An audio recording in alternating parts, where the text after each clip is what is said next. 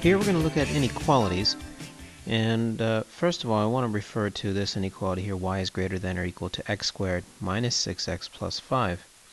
Before, in the past, what you would do is you would just simply graph this parabola, and then after you would graph the parabola and solid because of the fact that it's equals, you'd then plug in a test point to determine which way to shade in. A test point to see if you would shade inside or outside the parabola. Well, this time we're going to do it a little bit differently. What we're going to do is we're going to take away this grid and we're just going to graph what's on the number line. So consider this is your grid and this grid goes away. What we have essentially is just a one-dimensional graph, this number line. We're also going to kind of take away this graph here as well, so what you'll have simply is just the overlap with the number line. So if that goes away, it'll just be this little linear inequality. So essentially what you're going to be asked is, what is the domain of values that satisfies this inequality? Let's take this problem for example. Because we don't have a y, the steps in which we would use to solve this is going to be a bit different. So let's first worry about the fact that since we don't have a y, then we'll worry about 0. Let's set the right hand side equal to 0. What that means is that you'll minus 6 from both sides. Once you've done that, then what you'll want to do is you'll want to factor that left hand side, and you want to do it fully so that it becomes essentially components grouped together through multiplication. In other words, we want a product. After you've factored it, then what we want to do is we want to concentrate on those two binomials. Set them both equal to 0 and solve for x. So for x minus 3, you have x equals 3, and notice I'm using equals. We're not going to worry about the arrow right now. And we have x equals negative 2. These are our boundary points in that on the number line, we're going to have circles at 3 and at negative 2, and these are open circles because there's no equal sign here. The purpose of this really is just to divide this line up into different pieces. So we have 1, 2, 3 regions, and negative 2 and 3 are our boundaries.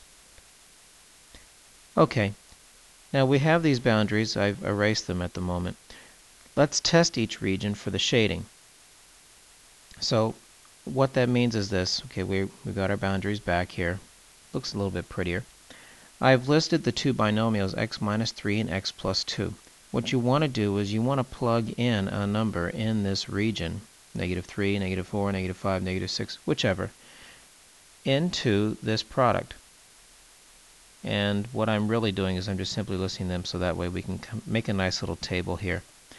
Our interest is not what the product actually is, but whether or not it's less than 0. In other words, is it negative? Is the answer going to be negative or positive? Let's say we try negative 3. If you were to replace negative 3 in for x, you would get negative 6. In other words, you would get negative. And that's all we really care about. Is it going to be negative or not? If you replace negative 3 in for x, you have to ask yourself, negative 3 plus 2, is the answer negative or positive? Negative. Now, we don't care about the actual numbers because, again, 0 is the major number here we're worried about. Since this is negative and this is negative, think, is a negative times a negative going to wind up being less than 0? And the answer is no. When you multiply them together, you get a positive answer. Which means this, none of our solutions go here. Let's try a number between negative 2 and 3. Say 0. If you replace 0 here, 0 minus 3 is a negative answer. 0 plus 2 is a positive answer. So now, ask yourself again, self, if you have a negative and you multiply to a positive, what's the answer you get? The answer is negative. Which means this. This is part of our solution set, and we're going to be shading in here. Let's go ahead and do that. So shade in. Now the question is that region on the right-hand side. do we shade in here as well? So let's try a number in this region, say 5. And by the way, I'm just choosing 5 arbitrarily. You can really choose any number in this region. You can try one. In fact, let's be really out there. Let's try 1,000. 1,000 take away 3. The answer is positive. And 1,000 plus 2 is really positive. So then, again, you must ask yourself, self, does a positive times a positive give us a negative? No, it gives us a positive. Again, we want negative because this says less than 0, and numbers less than 0 are in fact negative, so that's what you're looking for, and that tells you whether or not to shade in. So this is our answer. Okay, now let's just simply write our solution. We'll write it as an inequality or in interval notation. When writing this as an inequality, you just simply put the two n numbers, put x in the middle, and have your arrows face towards the left. Or you can write it as an interval, and with the interval, first number, last number, and then parentheses because of the fact that no equal signs. Here's another. Let's use the same steps. First, let's set the right-hand side to 0. It is tempting, by the way, it is tempting simply to just start with this and to have 2 be our basis for doing the sign chart. However, you'd be making a very big mistake. We want 0 over here. 0 is what makes the train go choo.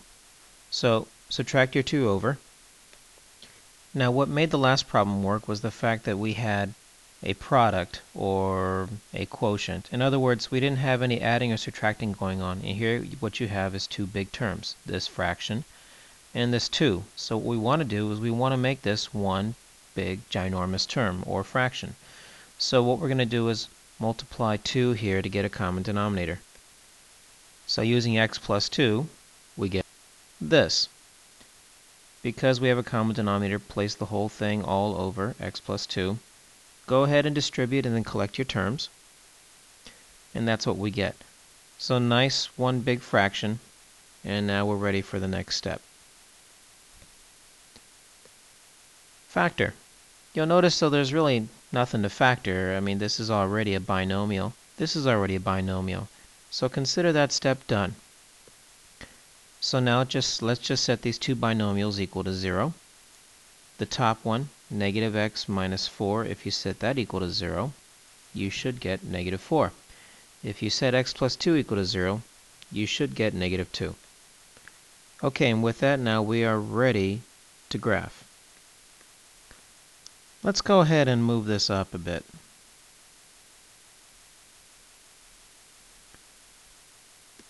So there's our sign chart. Negative 4 and negative 2. Now because of the equal sign we would make these solid dots, except the negative 2 is not going to be solid. Normally that would be the case, but consider, what if x were negative 2 down here? What we would have then is we'd have an undefined fraction.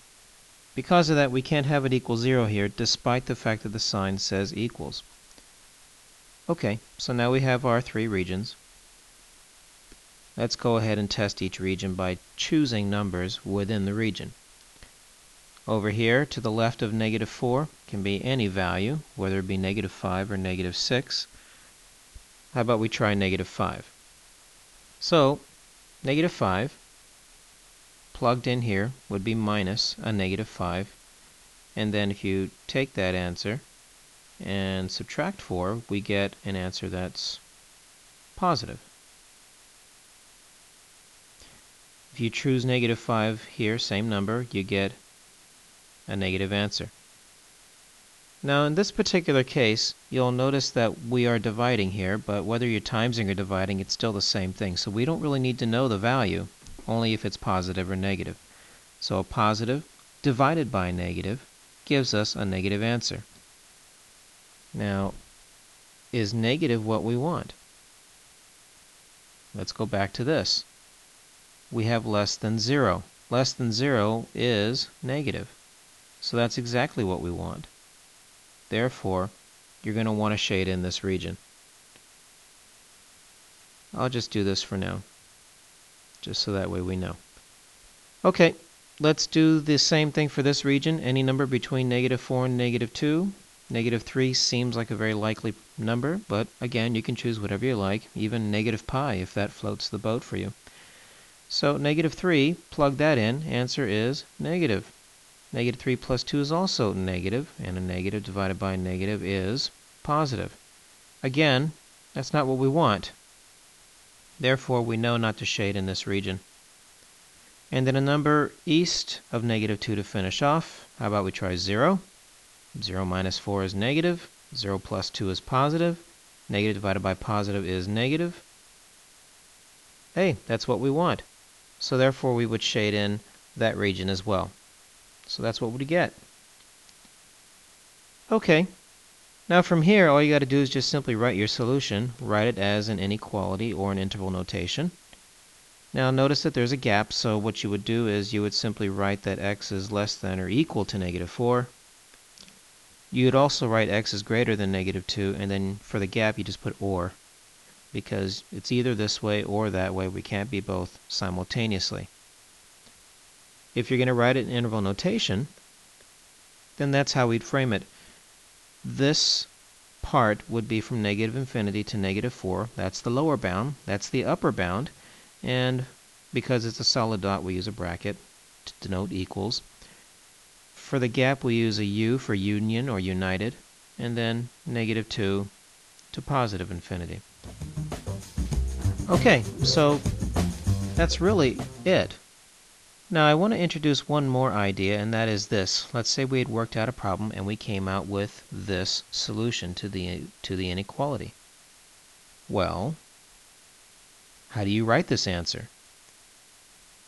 Well, obviously we want to account for this this unioned part here, so that's a combined inequality.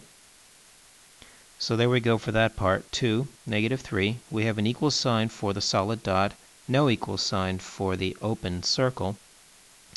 But we also have to consider the 4. We don't just ignore it. Yes, it's just a dot. Yes, we didn't shade in here or here. But that's okay. We still need to denote the fact that we got 4 for an answer. So that's what you put. If you're using interval notation, then that's how you'd write it. That's it for this one.